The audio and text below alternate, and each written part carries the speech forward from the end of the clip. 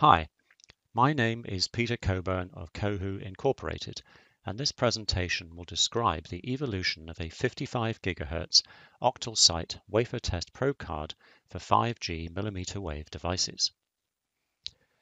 After summarizing the key features of the original probe card, I will describe several areas in which the design has evolved, including the requirements that drove the change, the methods we employed, and the results of the design improvements. At last year's SWTest, Jason Merchkowski described an innovative probe card for testing WLCSP mmWave devices that supported high bandwidth RF connectivity for both direct and loopback testing. It was implemented using a direct attach PCB technology that supports a 150 micron pitch fan-out, allowing a large amount of test functionality to be included in an 8-site layout. Each site features over 600 fine-pitch spring probes, and the probe head design allows for the attachment of a manual test option that can be used across all 8 sites simultaneously. Since the original deployment of this probe card last year, we have evolved the design in response to changing customer requirements, and also to improve functionality in several key areas. The 55 GHz MB RF signals required a change of the matching impedance from 50 ohms to 35 ohms.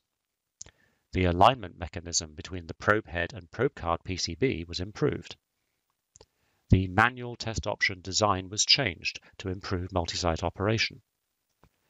A feasibility study for implementing denser multi-site test patterns was completed. I will now describe each of these functional improvements in more detail.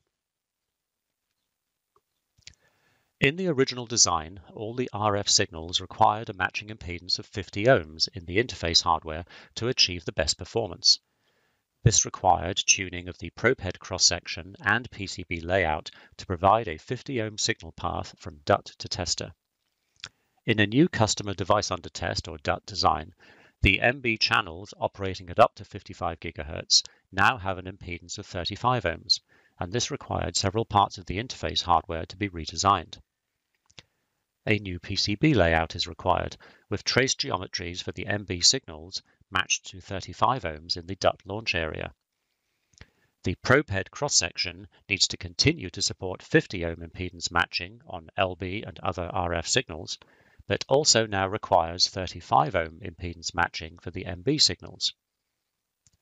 As the test equipment used will still be 50 ohms, a 35 ohm to 50 ohm impedance transformer is required, where the signals on the PCB transition from the DUT launch area to RF cable connectors.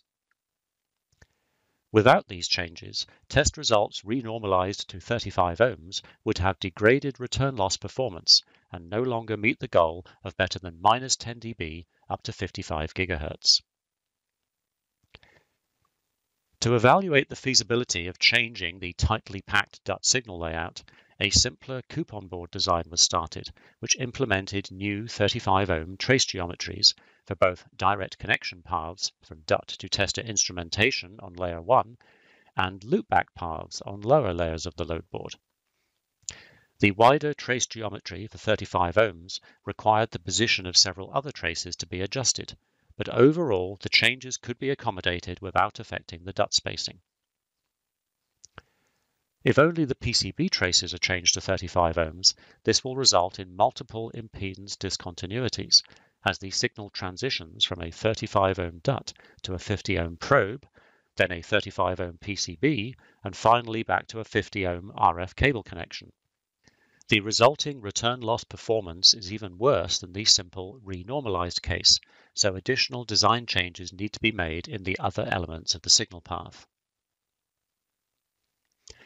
The probe head and C-Viper probe cross-section also need to match the 35 ohm impedance of the DUT MB signals, but the challenge here is to maintain 50 ohm impedance for all the other signals in the DUT layout.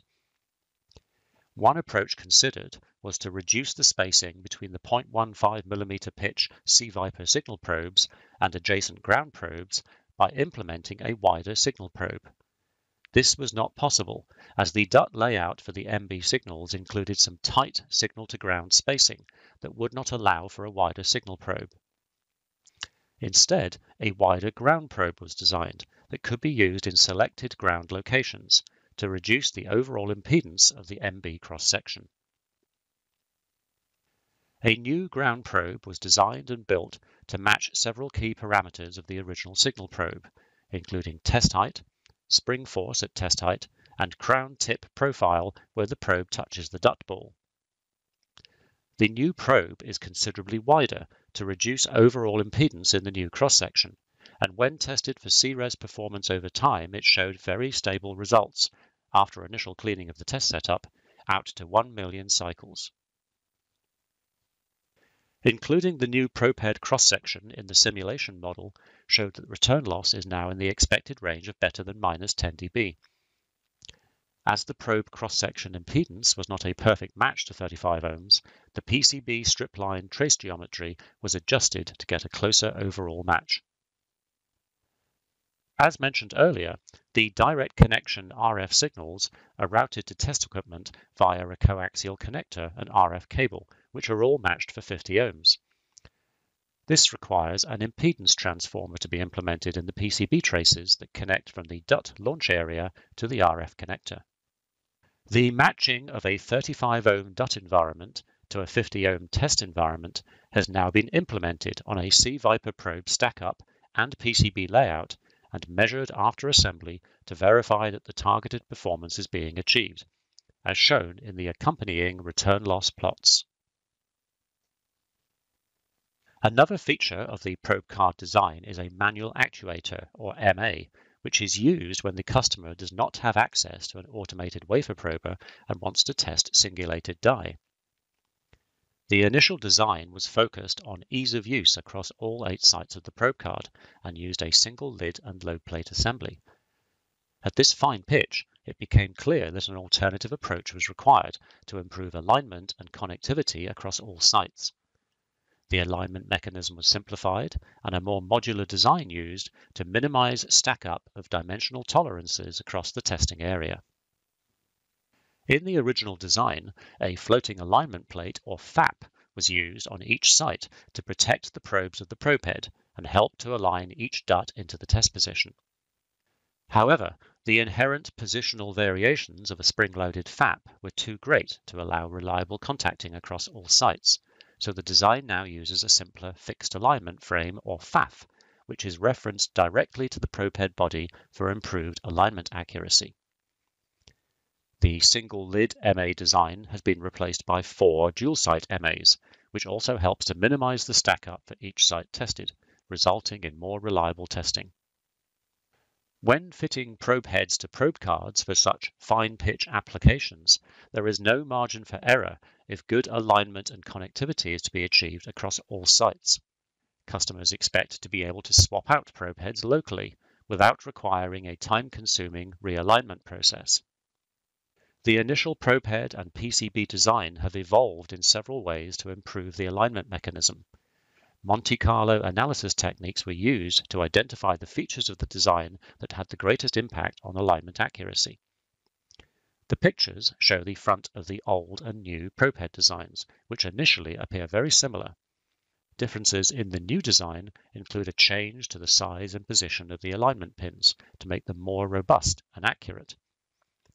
Fiducial features are added on the PCB, which provides a higher accuracy reference for drilling alignment holes and a visual reference that can be used to check alignment of the probe head. Some items in the probe head assembly were simplified to reduce stack-up errors across the multi-site layout. The pictures show the front and back of the new probe head design with the new design features identified in red.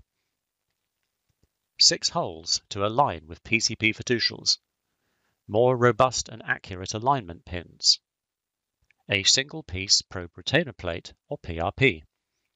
Tighter machining tolerances are also included in the new design, where this improves the alignment accuracy.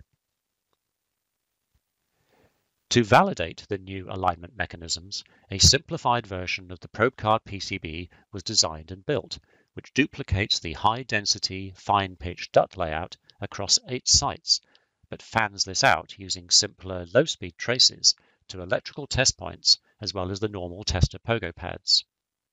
This allows a DUT pad to test point validation to be performed on the bare PCB using a flying probe tester, or a DUT probe to tester pad validation to be performed on a complete probe head and PCB assembly using a probe card analyzer.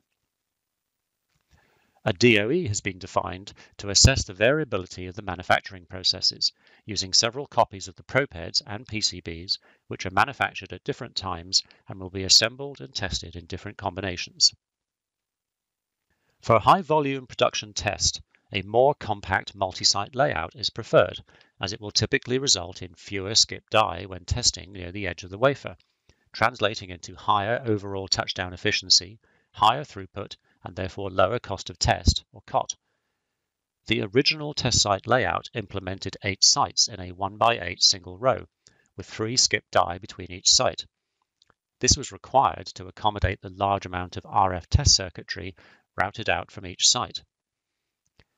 A new design has been proposed that implements the 1x8 layout with only 1 skip die between sites, resulting in a 48% reduction in the length of the multi-site test layout.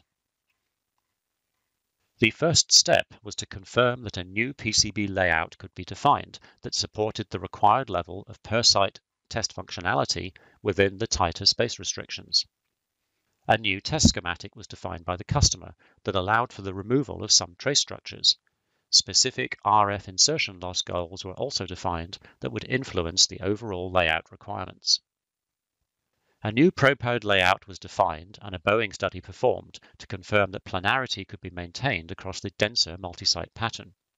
After the constraints of the circuit design and probe head were defined, the layout feasibility study could be completed to confirm that the new, denser multi-site pattern was possible. The Boeing analysis used ANSYS simulation tools to model the stresses created by the 8x600 probes in the probe head design. The design uses a one-piece ceramic body to house the probes, surrounded by a stainless steel frame. But even with this, the initial analysis indicated that maximum deformation in the center of the test area would exceed a target limit of 50 microns. To reduce bowing, the attachment points for the probe head were moved closer to the DUT area.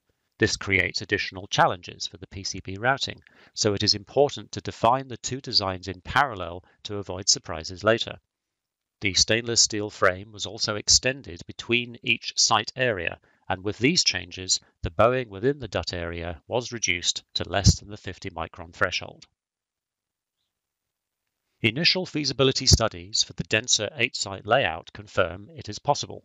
Follow-on work can include a complete routing and fabrication of the new design, but the possibility to create a 16-site pattern is also being explored.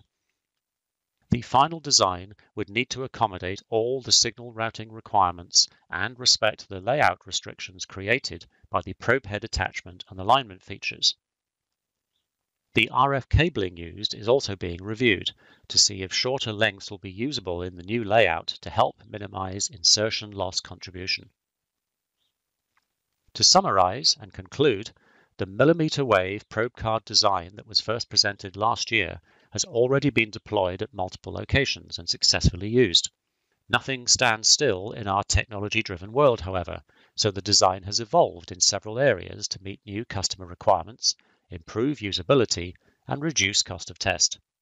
I've described the changes required to match 35 ohm impedance of the mmWave MB signals, how the probe head and PCB design have changed to improve alignment, improvements to the manual test option for improved multi-site operation, and options to increase the density of the multi-site test pattern. This project has required dedicated support from teams across Cohu and SynergyCAD, and I'd like to finish by thanking them all for their contributions to the project and this presentation.